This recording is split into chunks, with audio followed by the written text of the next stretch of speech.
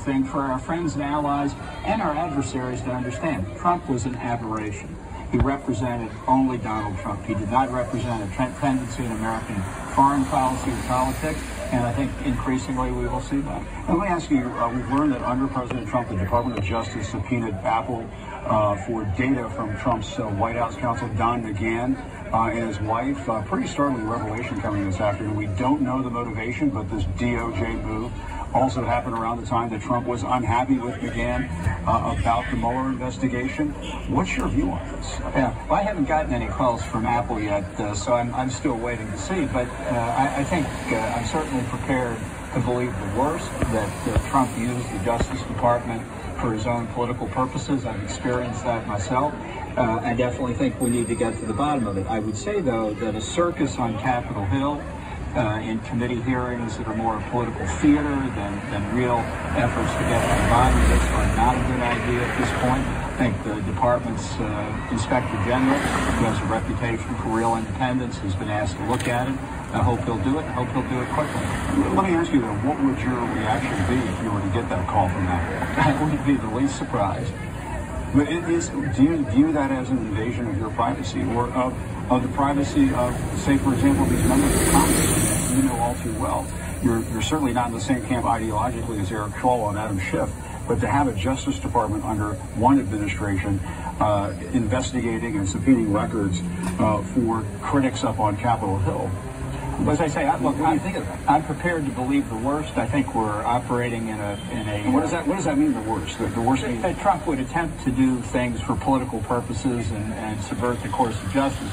But we're still operating in a large fact vacuum here, and I think until we get more, it'd be better and more prudent looking ahead to try and wait for that IG investigation. And just to butt that up, how high does the bar have to be, do you think, to investigate members of Congress who have been your critics?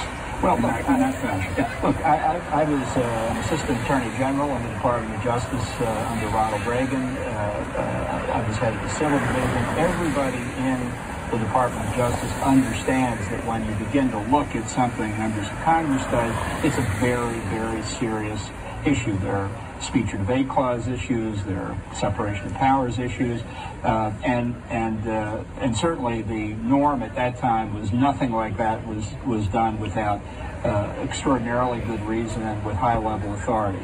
We don't know at this point if those hurdles were met. We have denials of knowledge by Barr and Rod Rosenstein. Jeff Sessions, I think, was refused if they were Russia related.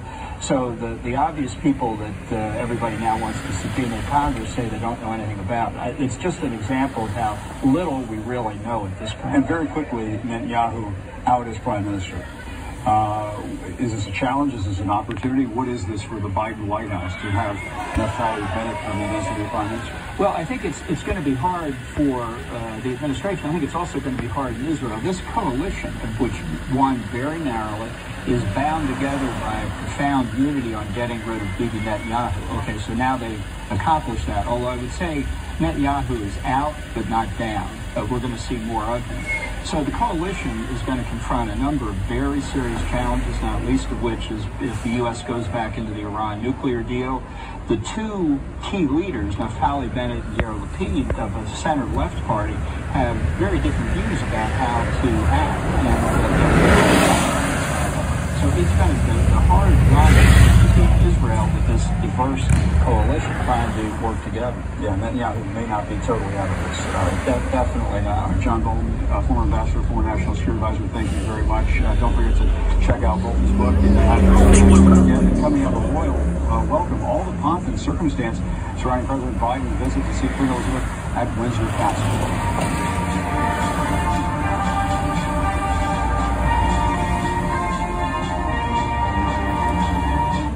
Did you know over 1 in 4 Americans over the age of 40 could develop an irregular heartbeat? That's over 40 million adults who need to pay extra attention to their heart.